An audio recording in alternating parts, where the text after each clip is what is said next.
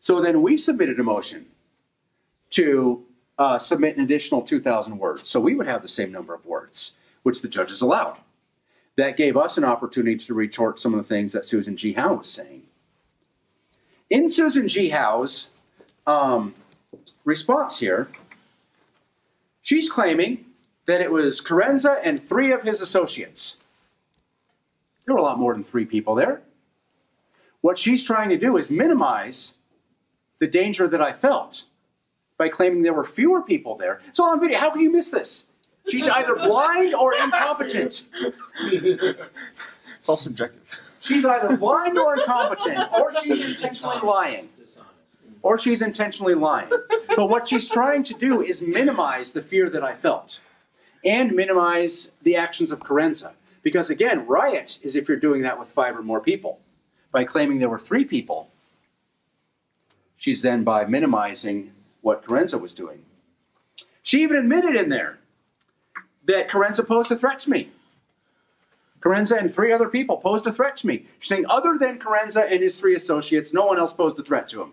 So she's saying right there, Carenza posed a direct threat to me. Even Ryan Rasmussen, the ambush witness, he even concluded on the witness stand that Carenza and the dude shedding his backpack were direct threats to me and that I was justified on drawing on them. Even the guy brought in to debunk everything about my case agreed to that.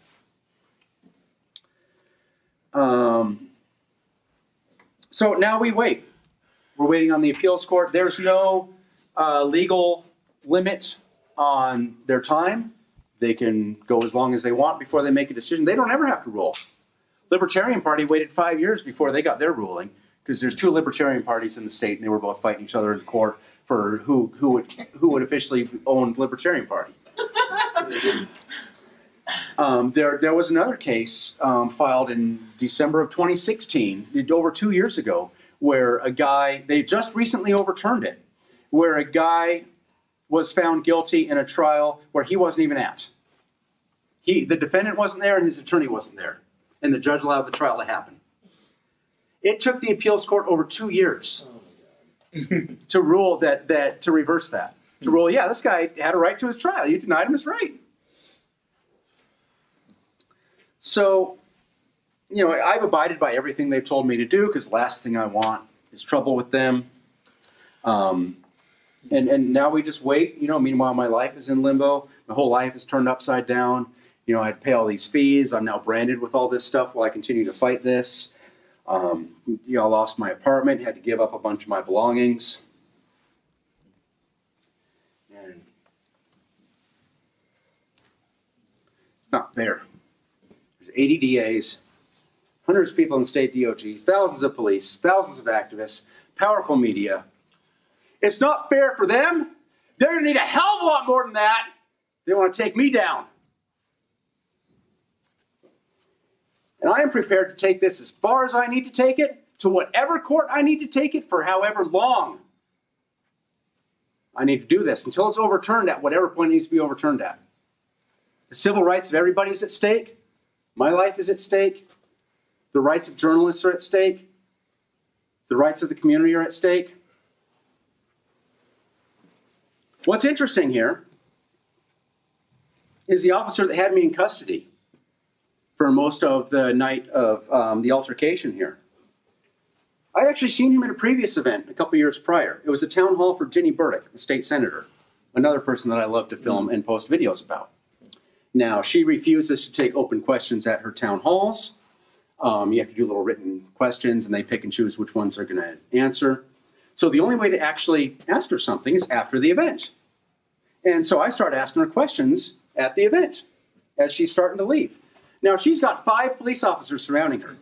She's calling for all these gun restrictions, saying introducing a gun to a situation makes it more volatile. Yet she hires, on our dime, 5 plainclothes Portland police officers to be at this town hall with her.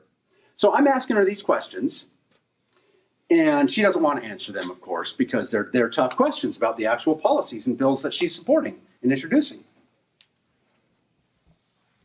So I'm asking her the questions, and eventually this police officer turns to me and goes, okay, you've had enough. If you keep doing this, it's going to be harassment. That's the same officer who had me in custody on the evening of this, who I was trying to explain to what had happened and who I was trying to get to watch the videos. So I'm leaving his name out for very strategic reasons. According to the Portland Police, asking a publicly elected official questions at a public event, at a public venue where the public is invited, that's harassment.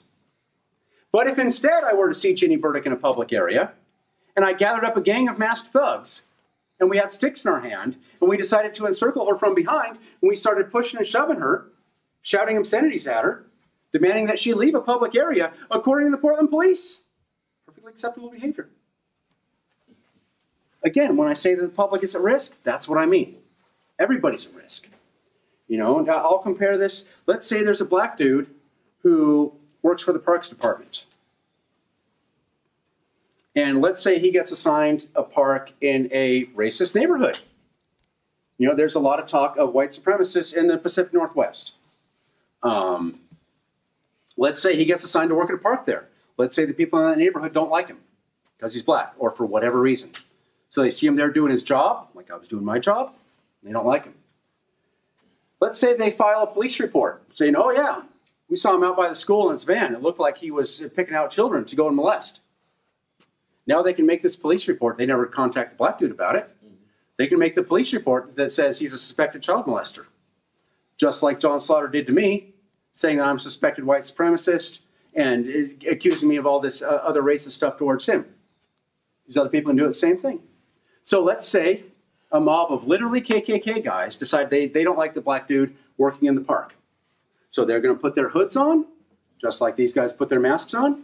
They're going to go and they're going to plan their thing. There's security cameras at the park that capture it all.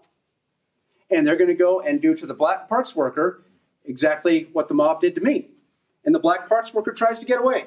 He's trying to get away from them. They've surrounded him. They're starting to push and shove him, and he's trying to get away. And they're continuing to come after him. Let's say as part of his job that day, he was slinging down bushes and whatnot. He has a machete with him. So he pulls his machete out on the KKK guys to get them to back off.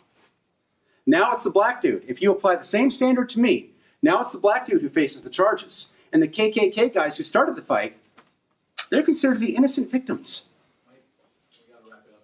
Okay.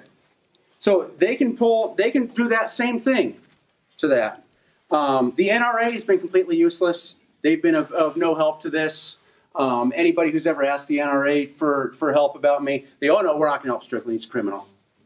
So if you're an NRA member, or if you have NRA's carry guard, and this happens to you, NRA is not going to be there to help you.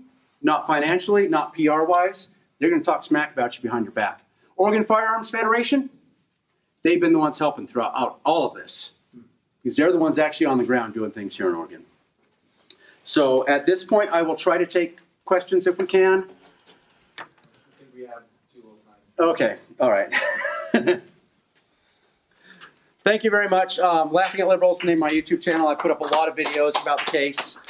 You can go back and watch all this stuff, lots of raw videos. I put up lots of audio parts of the shenanigans that have gone on, the lies that have been told, proven to be lies, things that the district attorneys have said. Benjamin Carenza's lengthy criminal history. Is your YouTube channel still up? Yeah. Okay. It's just not very active because I'm banned from filming political events. Question. Yes. Two questions. One, can you go for federal civil rights thing? We do intend on that. The first step towards that, from what I gather, is getting it overturned at the appeal. And the next question, so how do you get 10 indictments as indictments? Right, yeah. Out of 4. According to 4, I mean, your math. Oh, yeah. I didn't think about that. You have 4 people, but you got 10. They're claiming there's 10 people in the immediate vicinity. But the appeal process, he said there's only. Oh, right. Well, yeah.